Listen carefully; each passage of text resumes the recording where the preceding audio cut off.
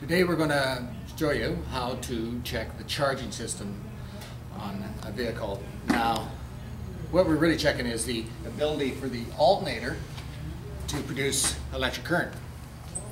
And if you've had a dead battery or there's been a problem or there's a complaint, you have to test the system. If the battery's dead, it could be because of the battery or it could be because it's not being charged. So you have to eliminate one or the other. And if there is a problem, it could likely be the alternator. So the equipment we got to do that is the VAT40, and we've showed you how to check batteries with it. And the principle it works on is this cord, which is an induction pickup. Induction pickup means it can sense current going through this little circle. Now the other thing you should note on here, it's very, very faint, but there's an arrow.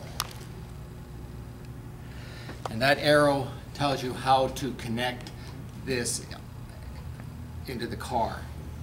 Now when we're checking batteries, we put it over one of these cables, but when we're checking charging systems, we have to connect it or around the negative battery cable with the arrow pointing away from the battery. The alternator is like the power of a chainsaw. It pulls current from the negative to the alternator and back to the positive. So if we were to check the positive cable, we would have the arrow to the battery. So we're going to have the arrow away from the battery. So we'll hook that up right now. The battery is a little deep in this vehicle. There's the arrow. We'll put it just around the battery cable. We need to hook up the main cables, and black of course goes to negative.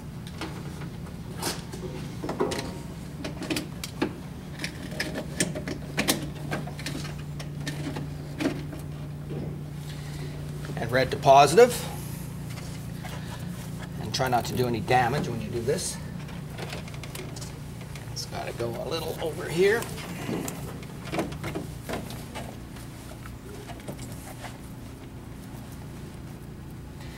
Now sometimes they slip off. If that's the case, you reattach them. So we now have a voltage reading, and we see that everything, this is zeroed, the ammeter gauge is zeroed. We could change that if it wasn't, we just turn the 0 button. And the scale switch should be on number 2. And you see that changed the zeroing, so I'm going to zero it again.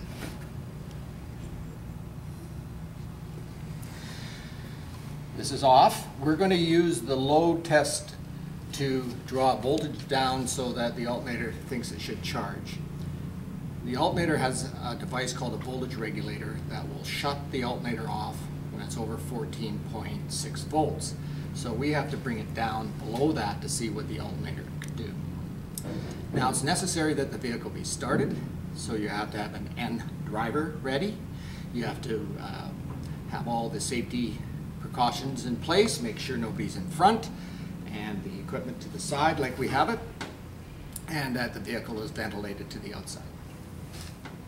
So we're ready to give this a go. We'll again zero the ammeter, and we'll start the vehicle, and you try and minimize how long it's been running. So we'll start the vehicle, and we're going to watch the voltmeter climb. So start the vehicle, please.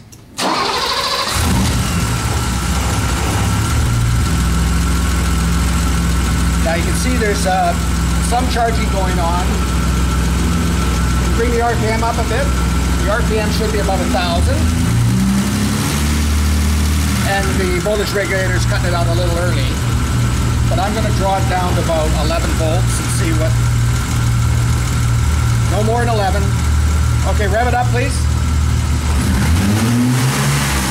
And we got 75 amps of an output. Okay.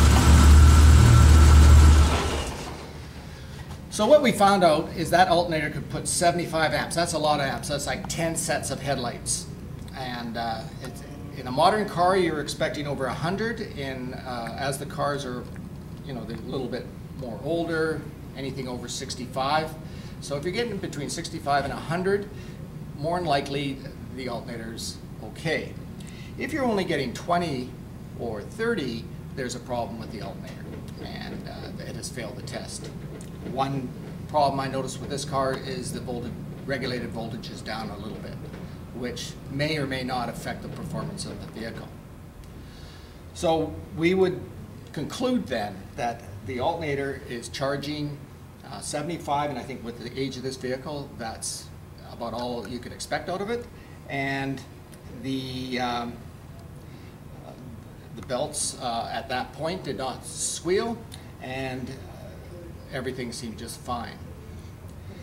So we're going to conclude that this one's okay, except for the voltage problem that we'll look into later. Again, that's a minor problem because it's still charging when it gets under that voltage.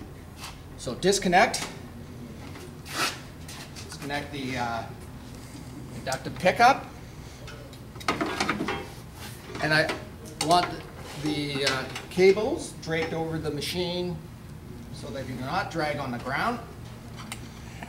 Positive cable we can bring around and move here.